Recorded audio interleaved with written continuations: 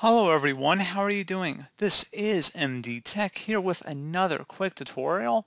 In today's tutorial, I'm going to show you guys how to resolve if you're experiencing no sound on your Google Chrome web browser. So this should hopefully be a pretty straightforward process here, guys, and without further ado, let's go ahead and jump right into it. So we are going to start off by opening up the Google Chrome browser, if it's not already open. And you want to select the settings icon in the top right corner of the browser screen. Just go ahead and left click on that and then select settings. You want to go in the search settings field up at the top and type in content settings. One of the best results should say site settings, so you may want to search for site settings instead. And go ahead and open that up. You want to go down and select additional content settings. Select sound, sites can play sound, click on that. And if you see any sites that are not able to play sound in here, you just want to go ahead and delete them. There should be a little trash can icon next to it.